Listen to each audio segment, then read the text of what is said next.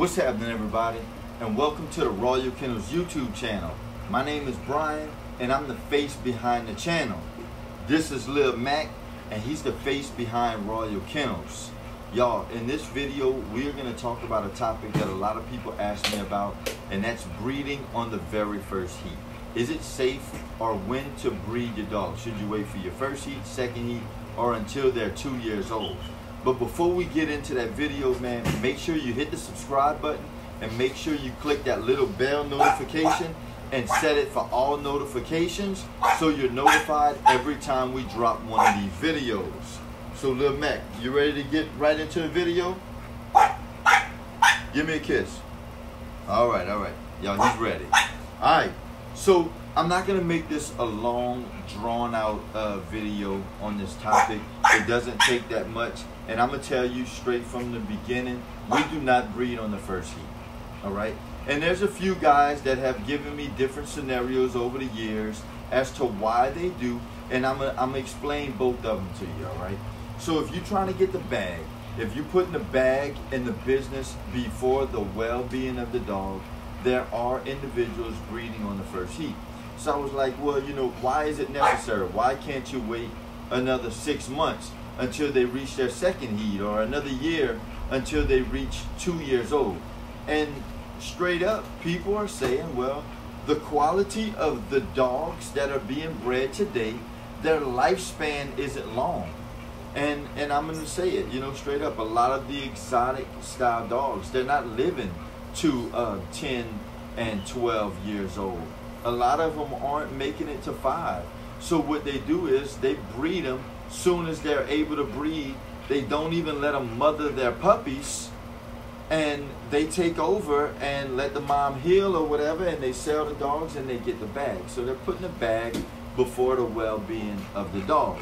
So I'm going to also give you a scenario that a breeder once told me. A breeder once said, well, if the dogs were in the wild, the male dog would not be going up to the female and saying, hey, what season are you in? Is it your first heat or your second heat? They're going to breed. The puppy is going to have her litter. She's going to whelp them, and they're going to move on with their lives.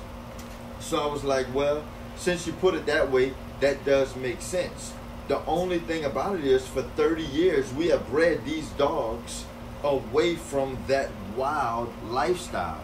They are now pets, and we baby these bullies. You know, I call them like pet bulls. You know, we take them completely out of the wild, generations and generations and generations. We treat them as pets. We baby them. We love them. We treat them as parts of the family.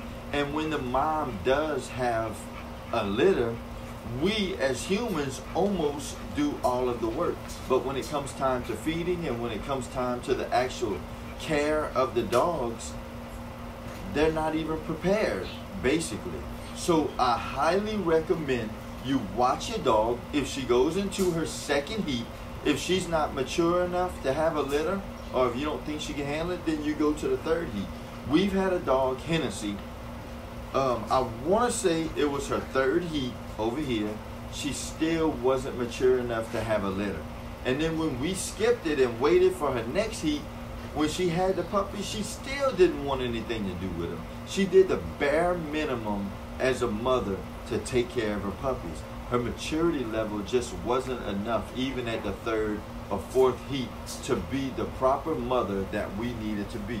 So I reach out and I tell people who ask me, you know, like, what do I recommend and what do you look for, and whatever. And I always say this: if you breed your dog early, you're gonna get more of the workload. You're gonna have to work extra hard because you're gonna have to take the place of mom. If you let them mature, you're not only gonna take some of the workload off of you, but you're also gonna have an easier process of the mom being less stressful, the mom working less, so you're gonna take some of the workload off her as well, and the process is gonna go a lot smoother. You're also probably gonna save the lives of more puppies. You know, so the risk is a lot lower when you let them mature. As a young puppy, when they have dogs in their first heat, if you're not the type of person that's going to take all these puppies away from mom and bottle feed them or do whatever regimen that you do to care for the puppies like mom would, you're going to risk losing a lot of your puppies. It's like breeding a baby. Not even a teenager, y'all. Breeding on the first heat is like breeding a baby. Not even a teenager. Second heat is like breeding a older teenager. You know, so you look at it that way. When we're in this world, in the movement that we are in today, they're not in a while, y'all. They're not in a while. It takes a lot of care. It takes a lot of dedication, and it takes a lot of love and passion to have a successful program and do right by the dogs. Not just get the bag. We all get in the bag. And you're gonna get the bag regardless if you do it right or if you rush it or whatever. But if you care about the dogs, you care about the well-being of the dogs, and you care about the integrity of your program, wait until at least the second heat or 2 years old until you breed your female. And if not, hey man, to each his own. I mean, I ain't gonna judge you. You know, you do what you gotta do and you feel what's necessary. I'm just giving you my opinion and where I feel that it's right for the dog and my experience of what I've seen over the years. You ask me, I'm gonna give you my honest opinion. I hope you guys have a wonderful day, and God bless y'all. Tell them God bless you, Lil Mac. Put your game face on, son. And look, you also build quality dogs like this. Productions, you heard me? Hey, daddy kiss.